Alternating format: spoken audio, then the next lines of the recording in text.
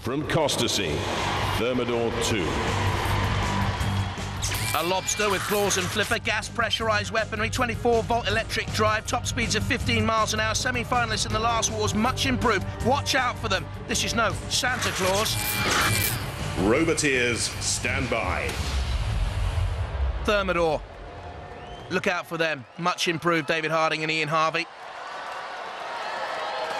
And Prizephita. Roy Alcott, brother Eddie, and Bill Morse, a friend. The house robots, Sergeant Bash with the long-range flamethrower. And getting in closer for the tussle, Shunts, Axe and Scoop. 3, 2, 1, activate. So, will the Prizephita come out punching its weight? Oh no! Thermidor immediately flipping the Prizephita Mach 2 over, tossing 96 kilos through the air there with the CO2 pressurised flipper. Needs to dodge the front flipper of the Prizephita. Didn't. Foolish driving, self-rights. Good style from Ian Harvey, who's driving Thermidor. David Harding is the weapons operator and working well in tandem. But again, Prizephita. This is flipping good stuff, isn't it? Good old battle, this. Best of the heat so far.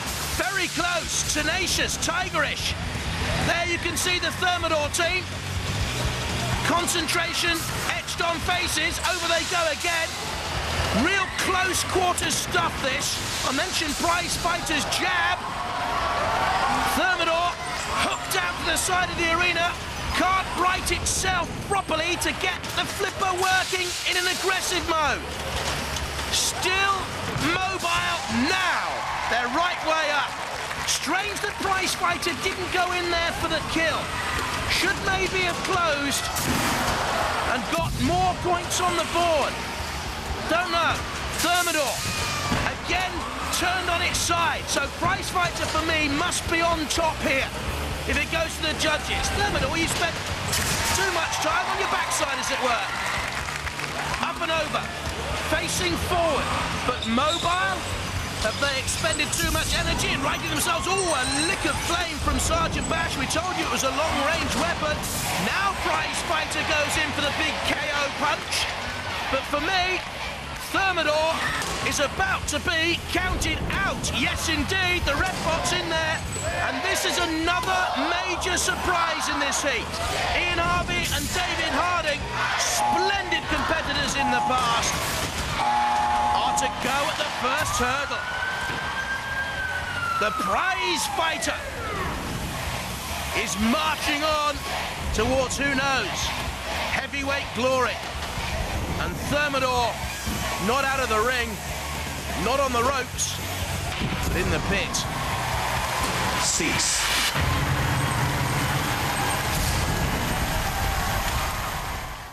From Costasy in Norwich, Thermidor 2.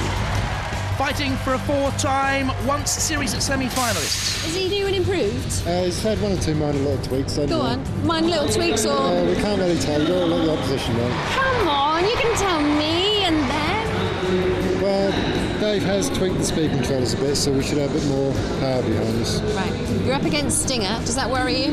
No, we're tossed them out the arena before, so we'll certainly try and do that again. Oh, fabulous. I love it when they go out the arena. Has the pneumatic flipper, a SREMEX, strong, compact design, but there is a limited gas supply, and the flipper can be flipped. From Roboteers, stand by. Let's have a look at the teams. 13 black there on the left, captained by John Denny. Chompalot, captained by Simon Cook. And on the left, Thermidor 2, David Harding's the captain, and Stinger with Kevin Scott leading his team. So Chompalot leads our house robots into the fray in the arena. Ooh. And Dead Metal. Go on, give us a smile, Dead Metal. 3, 2, 1. So, are we watching for 13 black here? Or Thermidor 2? Or the seeded Stinger? Great battle.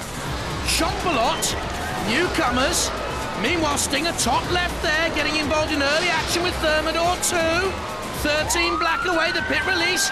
Activated very early on. Thermidor 2 spinning very closely. Stingy, you never know what to expect with them, and just on the edge. It is difficult to control, and 13 black nearly took the initiative there on the advantage, and very nearly shoved Stinger down. Chompalot onto one wheel of 13 black, getting a grip. Good weapons work from 9-year-old James Cook at the controls. And I think Thermidor is in trouble. Chompalot keeps up the attack. There you can see their team with Stinger, but Thermidor, they look perplexed. And the ref bot is counting them down and out as immobilised. Funny thing is, I think the weapon's still working. There it is, Thermidor. Wait, so yes it is. Flipped up dead metal. 13 black. Well controlled. In the thick of trouble there is Thermidor. There is 13 black now with Chompalot. Now is Chompalot moving? For me, Thermidor 2's already been counted out, so whatever you see from that machine now is irrelevant. It certainly is now.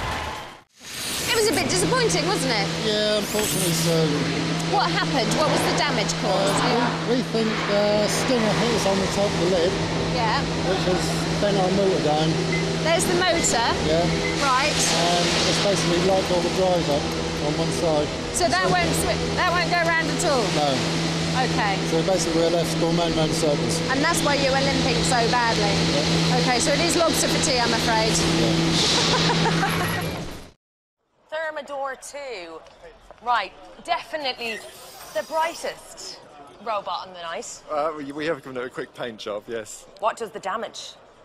Damage is done by the flipper, which is at the front, which is full pressure CO2. Wait, this is upside down at the This is moment, upside it? down, yeah. Are you confident? We're confident of something. What is that? We're going to lose. No! No. I mean, we're going to win. Of course we're going to win. From Norwich, Thermidor 2. This lobster-shaped robot with a powerful pneumatic flipper, it can lift 2,300 kilos, the weight of an average rhinoceros, has a team of David and Ian, who are best men at each other's wedding, showing that teams that play together stay together. And introducing the house robot for Group Battle 1, it's Shunt, keeping order with his titanium-tipped axe. The house robots will only operate in their Mach corner zone, don't forget. They won't go looking for a fight, but if anyone enters that arena, they'll get one. Roboteers, stand by. 3, 2, 1. Activate. So here we go. Riotous robotic wrecking, we hope. And immediately Chompalot into the CPZ. Thermidor pushing in there as well, but the CPZ is owned by our house robots. And by fire, spike, flip, or pit, or house robot, we will get you. And Chompalot pushing in on Thermidor 2. And Thermidor 2 vulnerable to attack. If that outer skin is punctured, they're in real trouble. I'm done. Can't move. And you can hear the big siren of Pulsar like a banshee from Robot Wars Hell coming in there to hit Ironside 3. Slammed away. But I wonder what damage that caused Pulsar, because to me, they're not truly maneuverable. Thermidor 2, though the flipper is working, the flipper's working, but there's no one else at home, and they are smoking now.